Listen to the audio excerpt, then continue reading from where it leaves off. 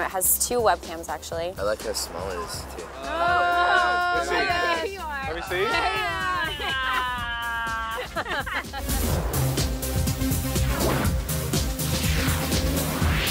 Hey guys, Jessica here for Young Hollywood, and I am here with Neon Trees.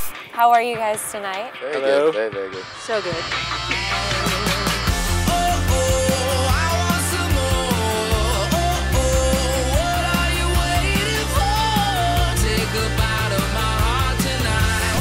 So is this your first time at South by Southwest? It's our second year now, and it's there's an excitement, I think, because we kind of know what to expect, and it was so much fun last year, honestly.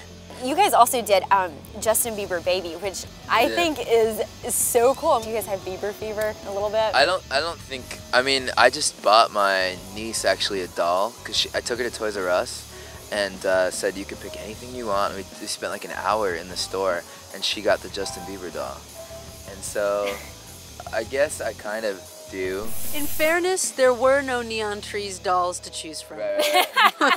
In fairness. She has the real life. Except that we would make good dolls. I think you guys should do that. This is like the Blackberry PlayBook, and we pull it up on here, and it is the coolest thing ever. And then we can go back to like your website, and like, look, there you guys are. I've heard about this, the playbook. And it's HD, and you have like so many different games. And It does have a camera. it has 2 webcams actually. I like how small it is too.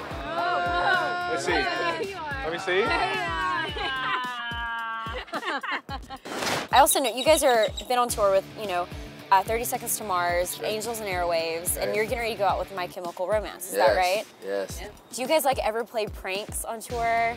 We've actually had pranks played on us more than we play pranks on them, but I think maybe we will finally feel a little more comfortable. I think we've been freshmen, and then maybe even like early sophomores. So it's like we've been the one to receive of the tricks.